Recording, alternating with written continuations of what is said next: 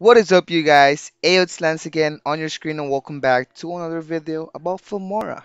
As you can see on the thumbnail and the title, Filmora has already launched their public beta testing of their Filmora 12, and today I will be showing you the things that I like about their new update or new features, and also the things that they can somehow improve before they release the final version of Filmora 12.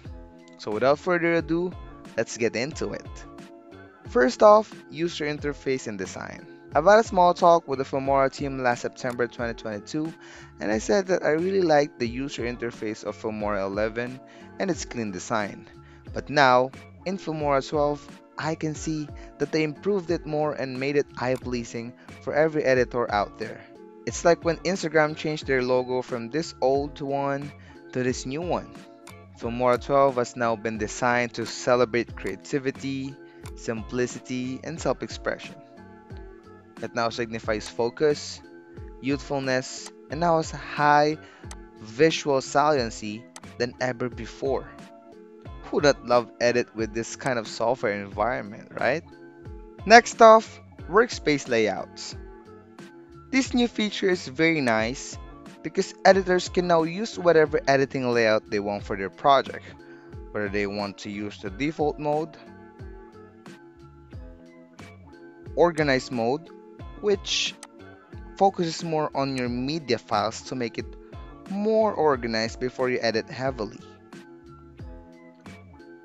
There's also a timeline mode, which emphasizes your editing timeline to see your clips clearly and edit swiftly.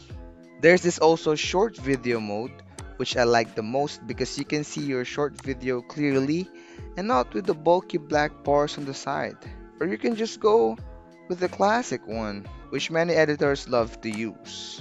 But again, editing short video using the classic is not recommended for me because you can see clearly your video files or your video clips, not like the short video mode. If you have dual monitor, you can also use it, but unfortunately I don't have one, so I can try that.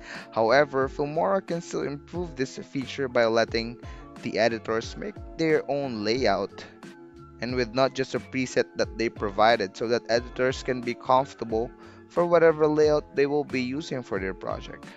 Right? Let us edit our own workspace layout. All in all, this is a big update for Filmora, and they are now really competing with the other editing software out there, while making it still beginner friendly and of course still budget friendly for editors like me. Third one is the keyboard shortcuts. I really love this update because I was also the one who suggested this feature to the Filmora team last September 2022 when we had our online interview.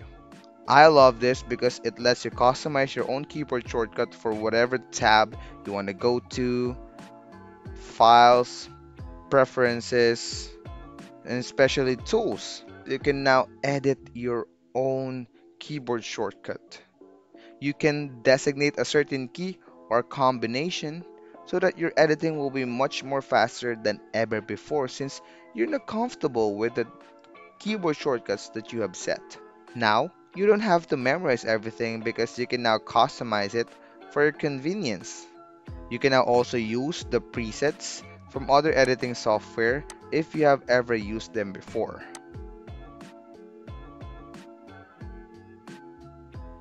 One thing that they can improve about this is its location in the software itself. It took me minutes to finally find its location, and I saw that it is inside this toolbox right here. What am I suggesting is that they can put this keyboard shortcuts outside the toolbox, like right here on the side, so that the editors, especially the beginners, will immediately see that in Filmora 12, hey, you can freely customize every key to your liking. Last one is the AI audio stretch. This is the last feature that I will cover in this video, but hey, they have more to offer that I haven't showed you guys. You can check them all using the download link below. AI audio stretch is a lifesaver because it can automatically stretch your audio file by reading it and making it longer than the original audio track. So look at this.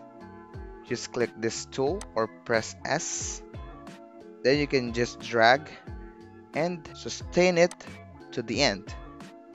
It will process, it will read your music, and it will magically make your audio track longer. Back then in Filmora 11, I used to play several background music clips under my editing timeline, and it is stressful when the music or backing track doesn't match. You constantly need to copy and paste, adjust the fade in and the fade out, and it's just pain in the ass. But now, using this AI tool, you can stretch your audio how long you want it to go.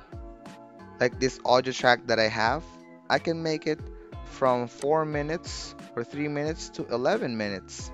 I can sustain it to the end of my, let's say, a short film or a short movie, you know, and the music will still be good to hear without any problem.